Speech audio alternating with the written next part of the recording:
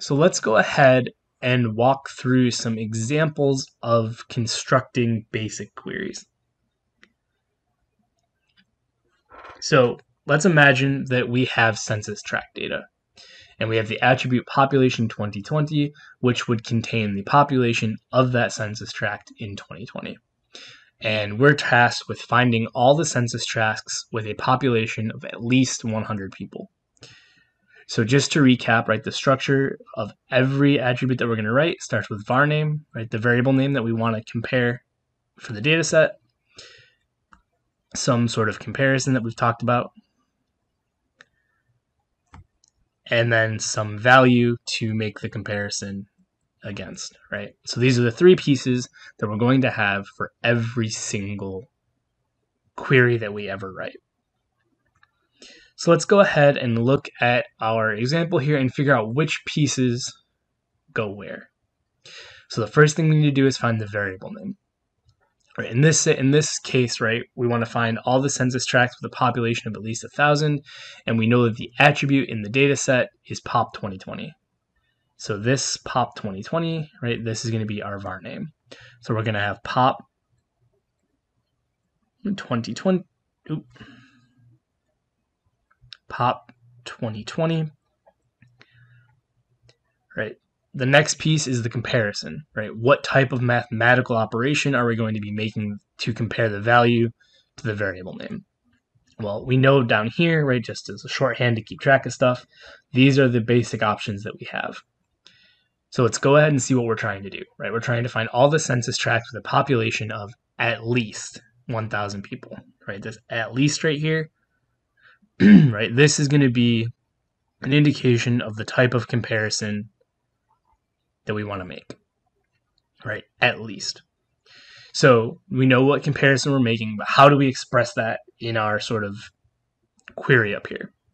Well, remember when we said at least is typically whenever you see at least, that's going to be greater than or equal to, right? So our mathematical comparison here is going to be greater than or equal to. And then finally, right, we have to grab the value.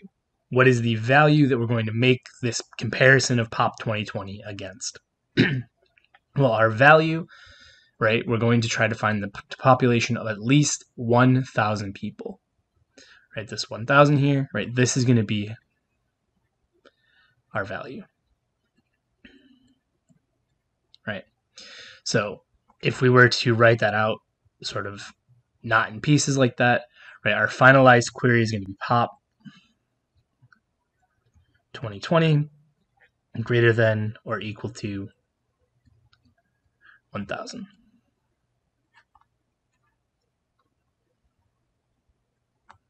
Right. Okay, so let's go ahead and look at another example. Right, so we have counties in this case with the attribute ST, which stands for the state name the county belongs to. And we want to find all counties that are part of Florida. So let's break that down again, right? What is our variable name that we're interested in? Well, the only attribute that we have in this case, right, is ST. So we would do ST, right? We want to find all the counties that are part of Florida. So what we're looking for is we're looking for where the state name is equal to, right? Because that's, right, sort of inferred from are a part of. We're inferring that we want the state name to equal. What do we want it to equal? We want it to equal, right, Florida. Right? So again, breaking all those parts down, we have ST equals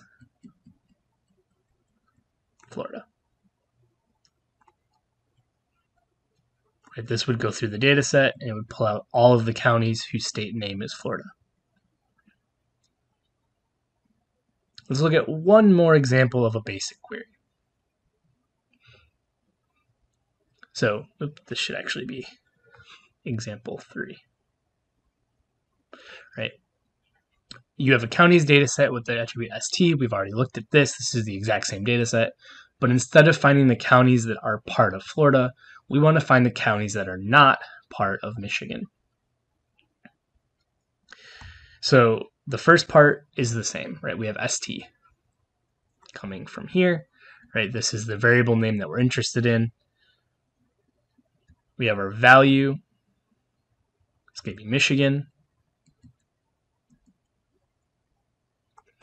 Right, but we want to get all of the states that are not part.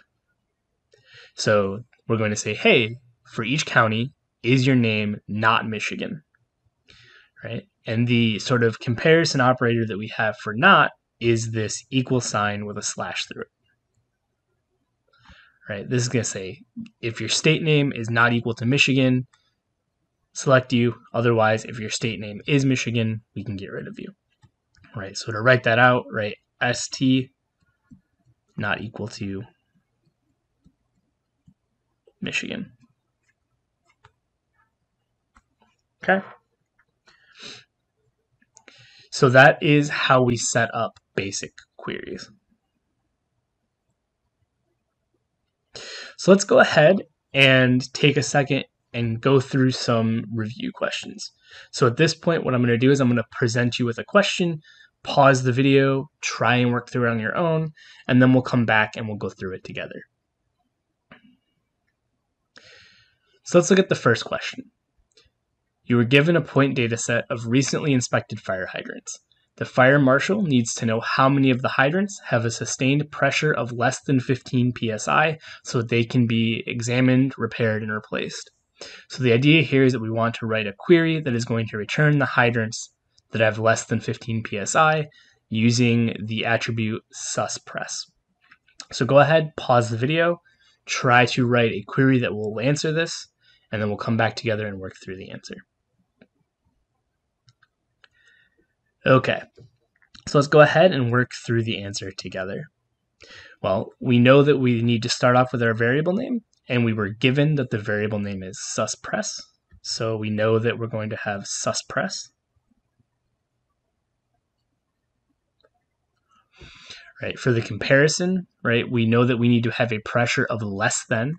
So this is going to be the less than operator. And because it is not at most, we know that we're not going to have the equals part. We are strictly using,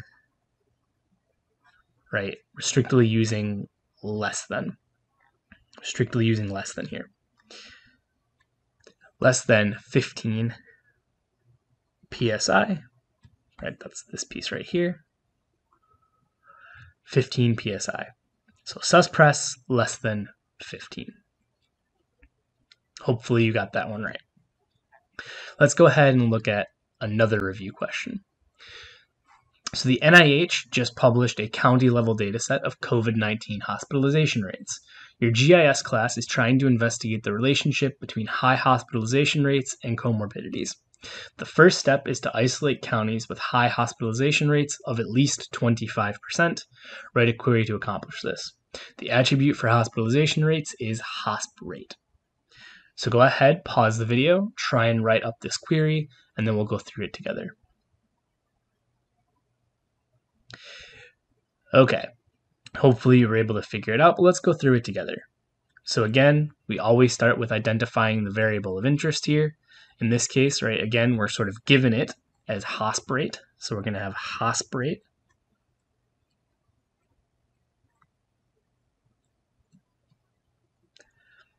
Right, our comparison, we have the at least here. And again, whenever you see at least, that is an indication that you have a greater than or equal to.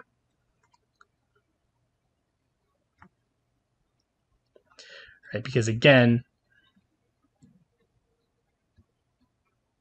whenever we use English, whenever we talk about greater than or equal to, we usually use the term at least. So this is greater than or equal to, and then our value is going to be, right, this 25%. Right, so hosprate greater than or equal to 25. Let's do one last review question.